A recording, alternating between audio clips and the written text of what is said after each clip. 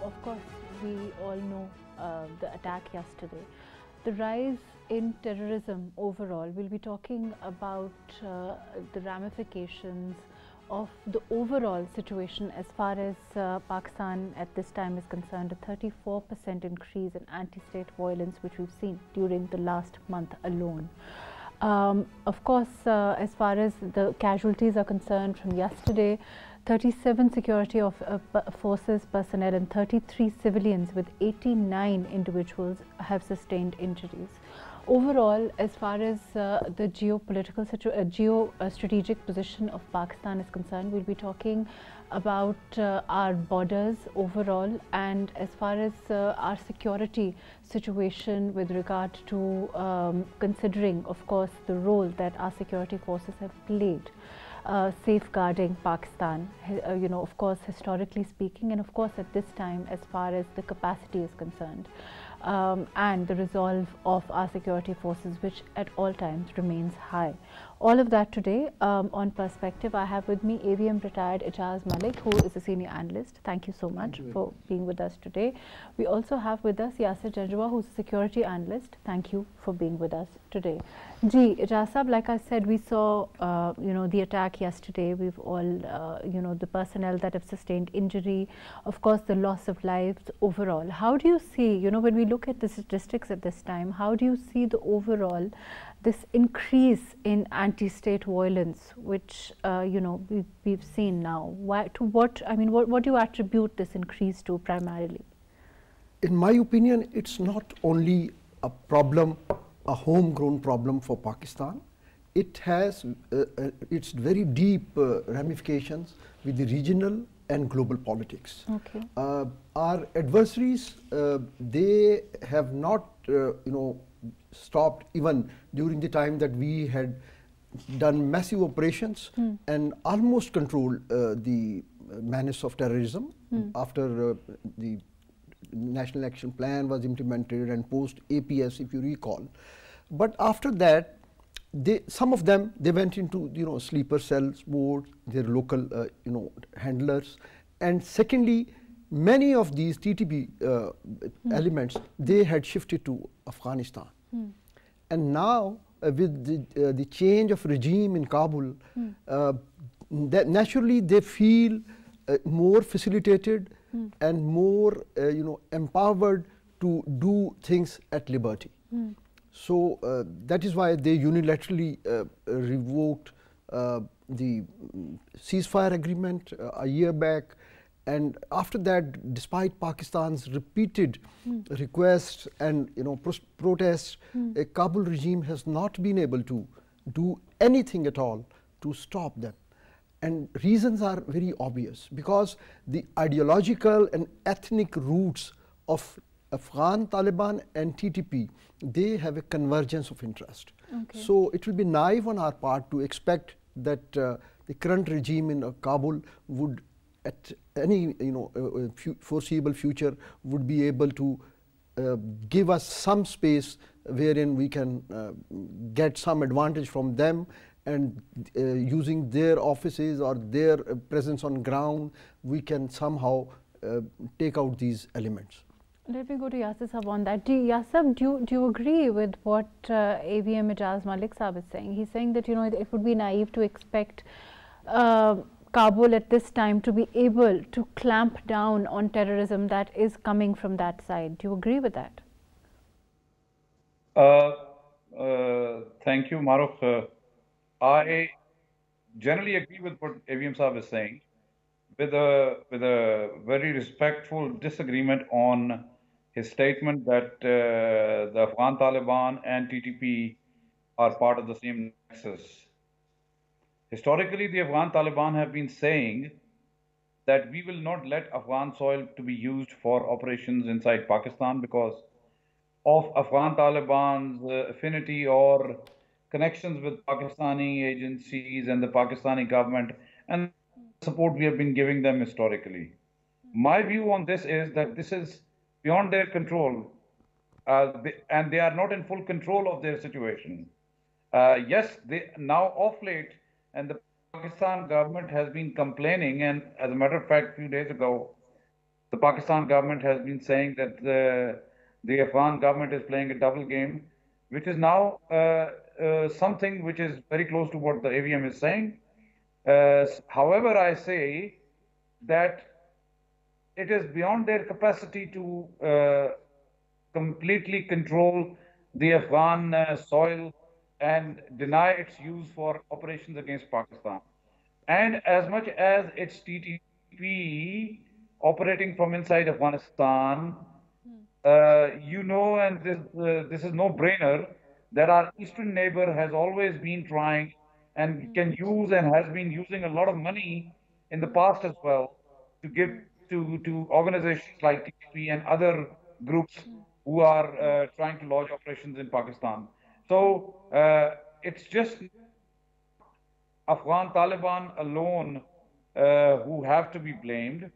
Afghan Taliban, in my opinion, lack of capacity is in more sense that I feel that is their lack of capacity to handle and take control of the situation inside Afghanistan. But yes, obviously there is involvement of outside forces, and that's why we see the spike of terrorism in Pakistan. And this is also connected to our timed with the departure or the decision for the Afghans to leave Pakistan. That's when this has increased, because obviously, and especially in the case of Bannu in the last month, the terrorists who got apprehended, Afghan ID cards were found there. It is a clear sign that those involved were Afghans who were being used by either our eastern neighbor or by the Tehreek-e-Taliban Pakistan. But you can't say that the Afghan Taliban are using them. Obviously, they are incapacitated, not directly involved per se. As far as the attack yesterday is concerned, you know, of course, we are, the Pakistan Army and our forces are fully prepared as far as preparedness is concerned. But how do you look at this attack and, you know, as far as, of course, again, the eastern neighbor you're talking about overall, what would you say about it? See, as I said, there's always a suspicion about our eastern neighbor, and they have spent a lot of money in the past as well, and they have allocated a lot of funds even now to any group that claims that they are anti-Pakistan. The Indians will be very happy to spend money on them. And Tehreek-e-Taliban Pakistan has historically been taking money from them and using those funds to launch operations against Pakistan. So I am under no illusion that there is very, very clear or very tangible involvement of Indians in spike of terrorism in Pakistan. Fair enough. And especially... Please continue. What I'm saying is, you've seen in the past as well, when the election year comes nearby in India, the Indian intelligence agencies, they start speeding up their efforts and operations inside Pakistan, because unfortunately for Narendra Modi, he finds this as a way of going to his electorate to ask for votes on anti-Pakistan bashing, and that's what you see is now happening, because India in 2024 is going into elections. So they are already in that preparatory mode. So that's why you will see this intensified activity of their operators trying to destabilize Pakistan for the political reasons or the political gains that Narendra Modi wants to get. Fair enough. Let me come back to you. Ijaz Sahab, do you agree with what Yasir Sahab is saying? He's saying that it's not as far as the Taliban are concerned. He's saying it's more about lack of control on the part of the Afghan government. I would just submit that it's not only the issue of capacity. To me, if history is any reference, and I have been following them very closely ever since they have taken over their second regime, I have reasons to believe that they do not have even intent. Because if the capacity is not there, we do have capacity. they can at least provide us the intel, because the on-ground human intelligence is very important. If they provide us that and cooperate with us, we can take them. So as far as this issue is concerned. Secondly, as he's mentioned very rightly, India, it's next year is early, around April, May, they will be having their Lok Sabha, 18th Lok Sabha elections. And obviously, whenever there is election, there is a sizable number of people, who would vote on any anti-Pakistani agenda in the election. So that's why they will always speed up such things. And in this particular case, the selection of target is very important. I think we must, flag that issue. Why in GB? Because after, almost a stalemate with excessive and massive force application in Indian illegally occupied Kashmir, now, they are raising certain controversies about the status of Gilgit-Baltistan. So, instability in this region, it is in the larger agenda of BJP. So, we must see this in that context also. Why? Because target selection is very important. The area, the human terrain, I mean, why are they focusing most of the time on the law enforcement people? It's because that they want to create a chaos and situation for the locals, to give them this impression that law enforcement agencies, they do not have the capacity to even defend themselves, which is obviously a wrong narrative.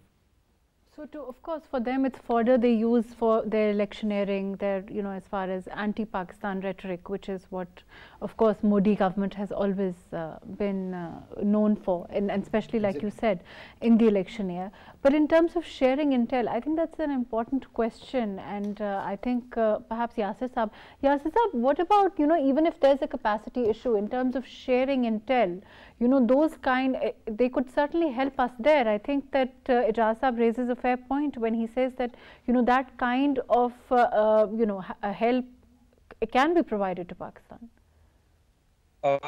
Absolutely right. Malik Saab was spot on that it's just not the issue of capacity.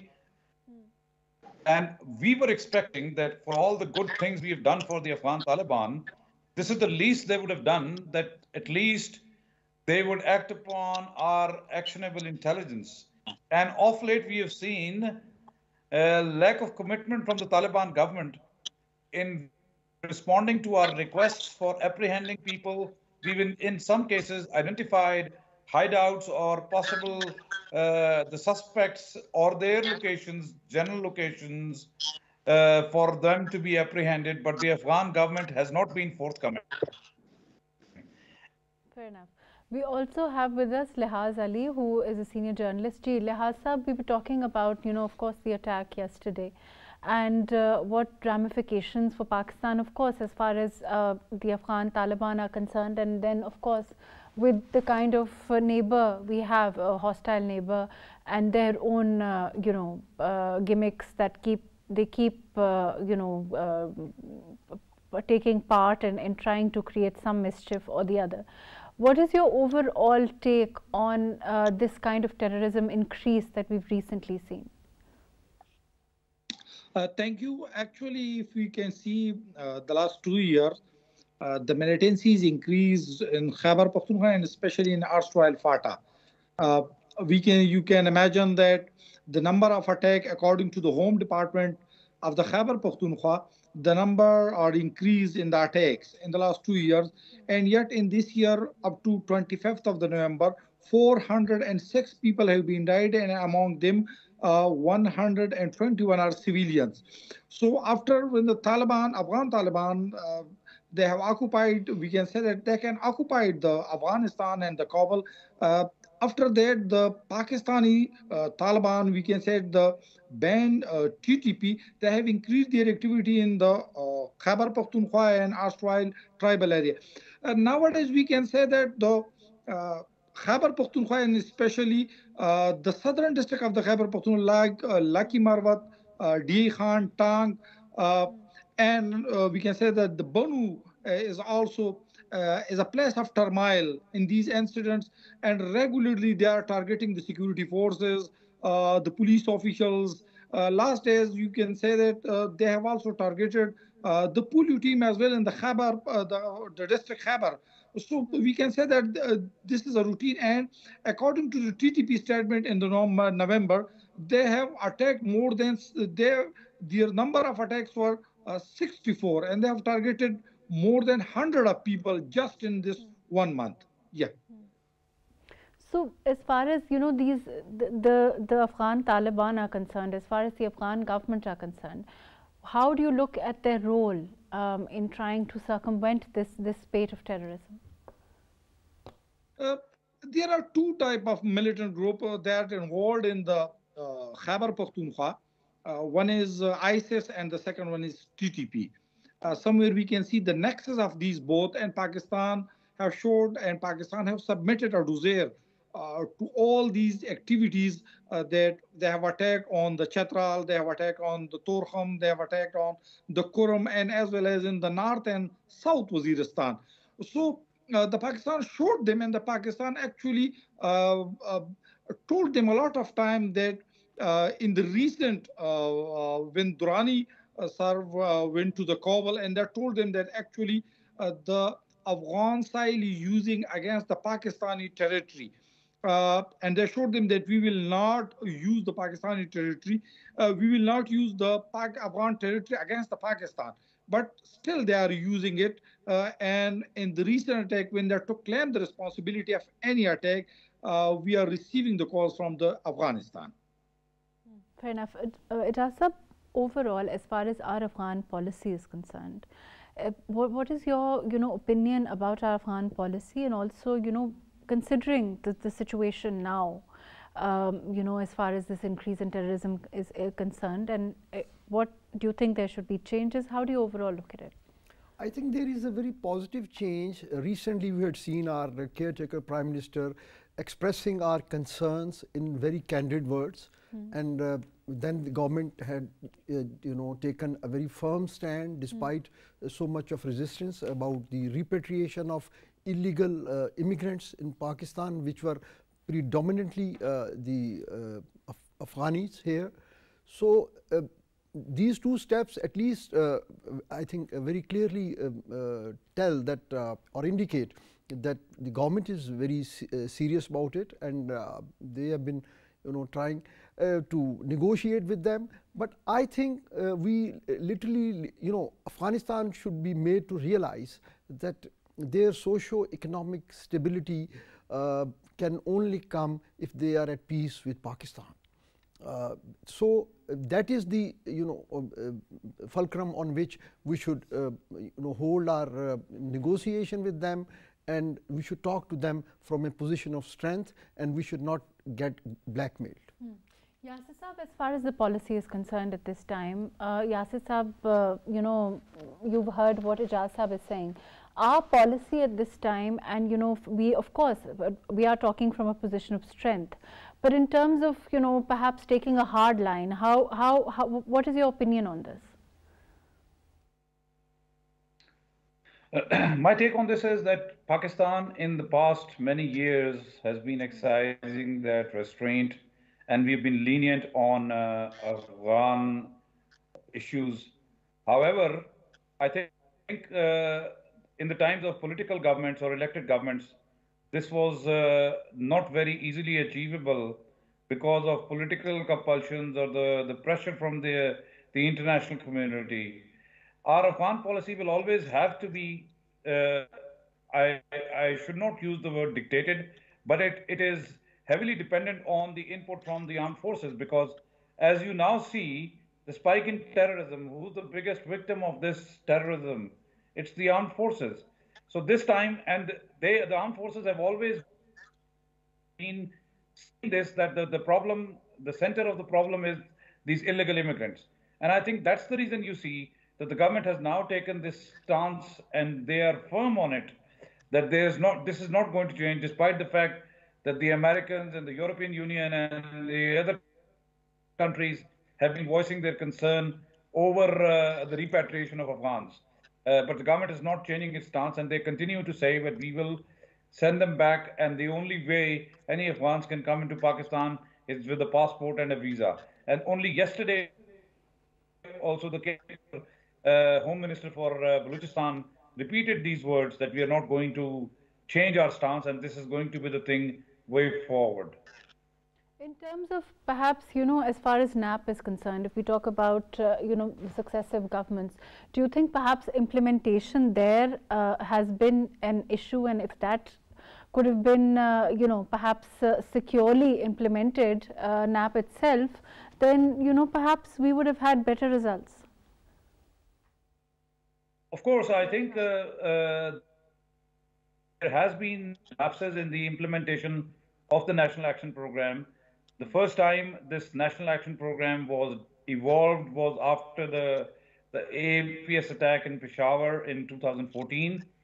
Ever since then, there have been half-hearted efforts. Why I am saying half-hearted efforts is because, again, political considerations for successive political governments to do the things that are required to implement that, because sometimes those actions, if they are taken, they don't sit well with the voters, and that's why that National Action Program has not been fully implemented in the past.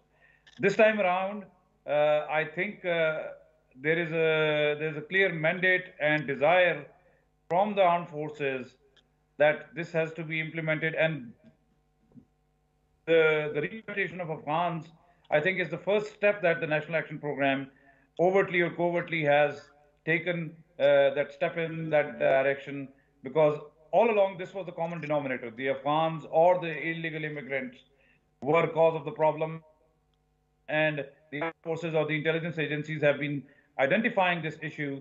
But because the refugee problem is such a huge problem, and the United Nations and the Americans and the West get involved, so the governments could not take that. But now, if this has happened, I think this is the National Action Plan into action after a long while.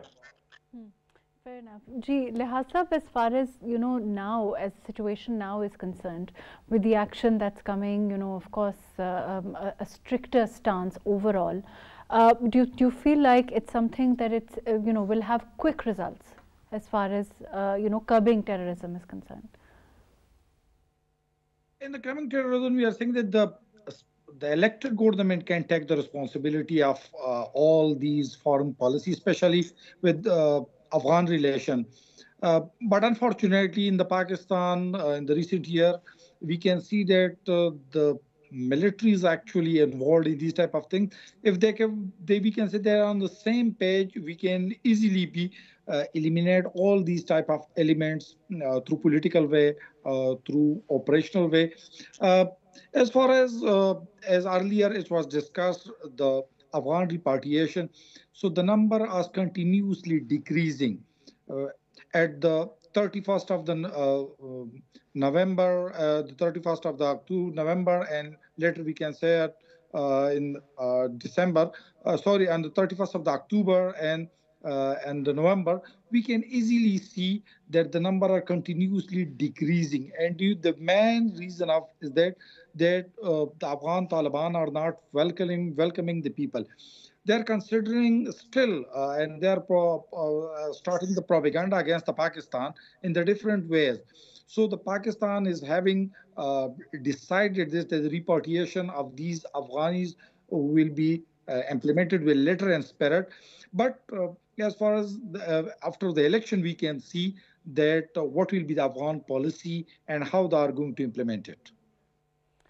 Ijaz Sahab, whether after the elections overall, as far as with regard to Afghan policy, all stakeholders are of course on one page, and as far as curbing, taking steps to curb terrorism is concerned. Of course, we saw Zarb-e-Azab, we've seen Consequent also, we've seen efforts that have consistently been made to curb terrorism. But now the resurgence, of course, the recent resurgence is something that, of course, is going to, the army, of course, and all stakeholders are going to take adequate action, and I don't think there's any division on the issue.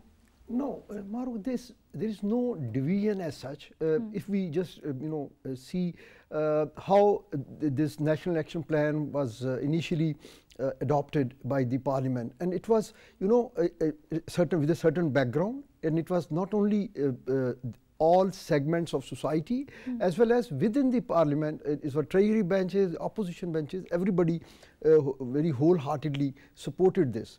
But then what happened?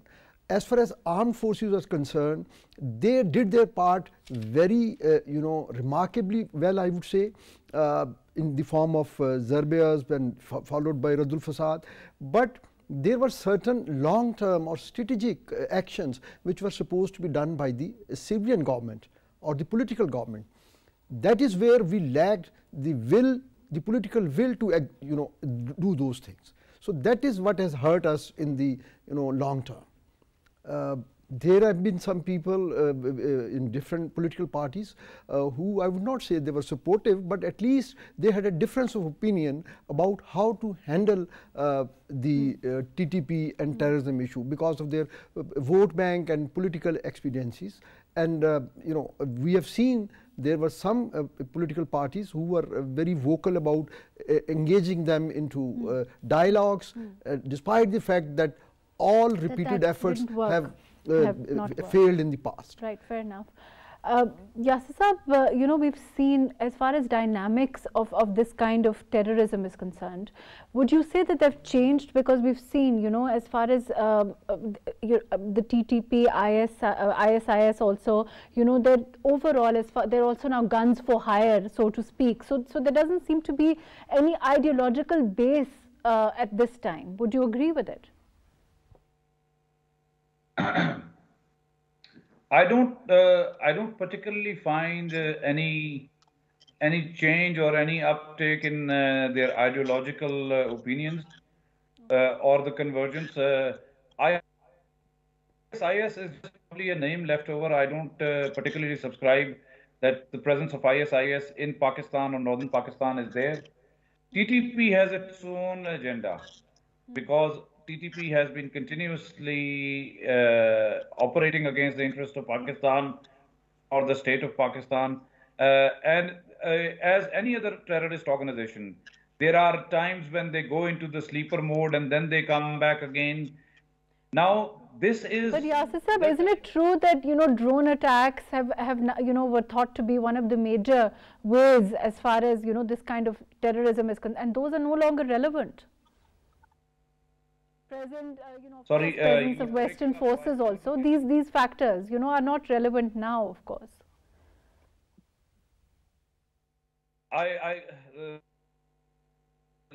Your voice was distorted, so I could hear about the drone attacks and all that. You were saying that they are no longer there. The drone attacks... The factor as far as, Western presence is concerned, as far as drone attacks are concerned, those were, also thought to be factors that were relevant, and now they're not relevant anymore for recruitment of terrorism, and those are no longer relevant. No, but see, I beg to say that the Tehreek-e-Taliban Pakistan were not just operating because there were drone attacks being carried out. Tehreek-e-Taliban Pakistan has their own agenda, so-called agenda of enforcement of Sharia in Pakistan. And that's what they've been claiming or professing that should be the order of the day, which the government of Pakistan or nobody in Pakistan would agree to that. So they look for opportune times, and that's what I was just trying to say, that now because of the political instability and the instability in Pakistan, they found that vacuum to start those things again, and they found it actually very convenient when there was a good excuse for them when Afghanistan, the Afghans were being repatriated, or the decision to repatriate Afghans was, so that could be linked, okay, this is being done by the Afghans. It is sometimes the Afghans and sometimes the Tehreek-e-Taliban. So it's that vacuum that comes into play when these terrorists start becoming more active. Drones or no drones, they have their agenda that even after the drones that they are there, that means that they are against the state of Pakistan. And there are dissident elements within Pakistan, separatists or who have been fed by the Indians, who will continue to associate themselves with Tehreek-e-Taliban Pakistan or any other group which is calling shots against Pakistan. Again, I'm going to go to Lehaz Saab. Lehaz Saab, like Yasir Saab is saying, these dissidents, or, when you talk about organizations, when these organizations, what kind of people are being recruited, in your opinion, as far as this when we talk about local criminals or non-state actors, those were also thought to make up these organizations. Now, what do you think? What kind of a person do you think? What kind of people do you think make up for these terrorists? When the TTP was established in 2007 in the South Waziristan, so Baitullah Masood was elected as the first supreme commander of that organization, and they have started recruiting in different area of the Khyber Pakhtunkhwa and the erstwhile tribal area. So we can say that they have recruited those people who are actually deprived. Earlier, there was no law in the tribal area. There was an FCR, Frontier Crime Regulation, and the people were saying that we can say it in a local language, is a politically nizam. So there was politically nizam was actually not good for the people. They were deprived from the one man was actually, they were we can say imposing the power of judiciary, the police and administration as well. So the people were actually recruiting from that area. But later on, we can say that when they have launched the military operation in 2000 from the Bajawad, and up to we can say in 2014 and 15, the Operation Raddul Fasad and Operation Zarb-e-Azm. So they were actually displaced from that area. They were not can be seen in Bajawad as they were looking earlier. They cannot be seen in Miran Shah and Mir Ali Arinwana. But actually, there is another organization we cannot negate him. And according to the Khyber Pakhtunkhwa Police IG, still they are having the sleeping cells in the Khyber Pakhtunkhwa and the different parts of the the different parts of the Pakistan. That is ISIS. ISIS attacked in Bajawad and they have killed more than 64 people of the JY. They have 2 years earlier they have attacked a Shia mosque, where they have killed more than 80 people. So we cannot deny it that they are not, and they are still targeting a lot of people in the different parts of the Khyber Pakhtunkhwa and erstwhile FATA. So still when we are going to say Pakistan have again and again, after the regime of the started the regime of the Afghan Taliban, they have told them that actually Afghan Sahel is using by the ISIS and by the TTP as well. They have recruiting the local people. And now we can say, according to the Interior Ministry of the Pakistan, in the last 26 attacks, 14 were carried out by the Afghanis. So they were Afghanis. We can see them in the Bajawad, we can see them in the Khyber, we can see them in the North Waziristan. And you can see that the last when the data was shared about the last week suicide attack in the Mir Ali area of the North Waziristan, the man who came to Pakistan just a few months earlier, and he has been trained, and the attack, and this attack was claimed by the Hafiz Gul Bahadur group, Shura Mujahideen. So actually, these groups are involved, and they're using the soil of Afghanistan. Yeah. Fair enough. Ijaz Sahab, you heard what Lehaz Ali is saying. He's saying that basically the soil, Afghan soil, is being used in that. So perhaps operation like Zarb-e-Azm is the way forward for Pakistan. Yes, once I mentioned earlier also in response to your question, we have all the options and wherewithal to use force selectively, but obviously that is not the only solution. It has to be political, diplomatic, and a mix of force application selectively on intelligence-based operations. And as you mentioned about drone attacks, actually per se drone attack did not create TTP. TTP or their ideology existed much before that, but it provided them, facilitated them for recruitment. But isn't this an argument that was given? We just see what demands they have given once they had unilateral withdrawal from the ceasefire. They said that Pakistan government should release their prisoners. They should revert the status of FATA back, and the army presence or the law enforcement presence from that area should be gradually decreased. So that indicates that they want to operate in this region as they were operating ever since their formation. So obviously that is not acceptable to us. And secondly, it's not only the eastern enemy. I mean, for the time being, yes, our focus is on the last day of this brutal attack, but in the largest perspective, we must see and keep in our mind that it has a dimension of Chinese interest in this region, because the East Turkestan Islamic movement, which is based in Afghanistan, earlier it was declared as a terrorist outfit by America, and then their status was reverted. And they have very vocally said that they will continue to target Chinese personnel in this region, because CPEC and overall stability in Balochistan, that doesn't suit them. So in fact, yesterday's attack also is being looked at in that light. Of course, it seems to be a sabotage attempt again, as CPEC. Exactly. So this is actually I would say the forces are available, whether in terms of local recruits, because there are certain people who are who have been either brainwashed or they have been prepared because of their economic compulsions or some social background issue, or they have been radicalized in certain institutions.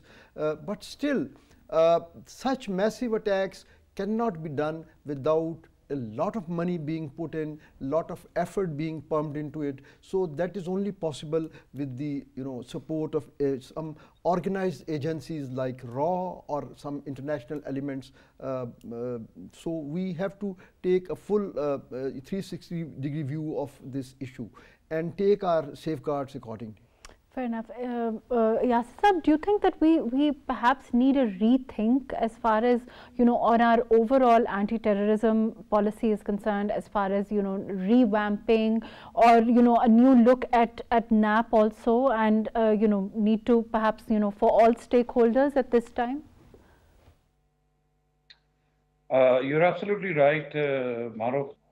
The National Action Plan that we created, and we thought it would bear results or long-lasting results. Now the spike in terrorism tells us that this is not working, or our anti-terrorism policy is not working, or maybe we're not doing enough, because we've seen attacks right from areas in the coastal areas of Balochistan to the erstwhile FATA areas of KPK. They've been intensified. So we have to look at, and probably with the departure of Afghans or with the exit of these illegal immigrants, there would be some semblance of what they want to do. Our strategy definitely needs a revision, because even if National Action Plan that is now almost 10 years old, and the strategies have changed, the terrorist strategies keep changing. So we need to sit down and look at where we are not doing enough. This terrorist activity is increasing again, despite all the operations we have done and claim to have cleaned up areas, but still they come back again. So and we have, and we have fenced almost all the Afghan border, and that once we would fence it, these guys would not be able to penetrate, but they still somehow find their way into Pakistan. So there is a need to go back to the drawing board. I agree with that. Fair enough. Lehaz, as far as the local, after we saw in KPK also, and capacity overall as far as our local agencies are concerned. Of course, we saw operations like Zadbe-e-Azab happen, and then of course in Sawat, and overall as far as local agencies are concerned. And as far as capacity there is concerned, how do you look at that? Actually, the operation against the militant was always launched by the military. Like in 2008, it was Operation Shirdil. And in the last, we can see the Operation Raddul Fasad or Operation Zadbe-e-Azab, so launched by the military. Now we can say that this is not like the tribal area as it was before 2018. Now it is a part of the Khyber Pakhtunkhwa, and now they can launch an operation through intelligence-based. We can say it IBO, intelligence-based operation. So the CTD is at the front line, and CTD have actually are doing their job. But is that the CTD is capable to do that? I think it don't so. because they need much more human power, they need the technology, and they need the cooperation from the government as well. At the Khyber Pakhtunkhwa, the CTD at the moment when we are going to speak, the CTD have just established a provincial headquarters at the police line of Peshawar. Earlier, they have no headquarter, or we can say the man officer at the Khyber Pakhtunkhwa. So there are some intelligence agencies like the IB, like a special branch, they are submitting their report. But how we are going to submit there and what we can do with these reports? The CTD is doing their job, but their capacity is not enhanced, we can say, for the last 5 or 6 years. And the militants are continuously using the technology. When the Taliban occupied the Kabul, they have started attacking Pakistan, and they are using the laser gun.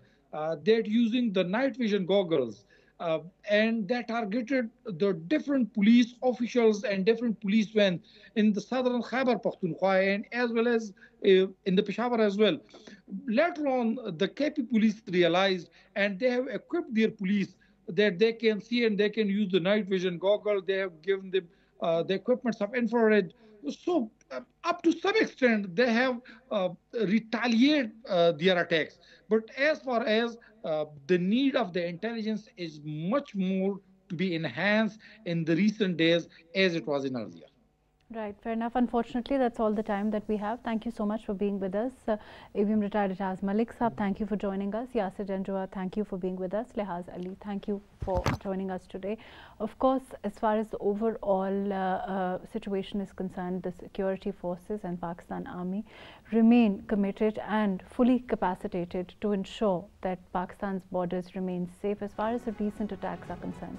Of course, perhaps with a view to looking at the National Action Plan as far as a rethink, so to speak, maybe something that may be the order of the day at this time, considering the increase that we've recently seen.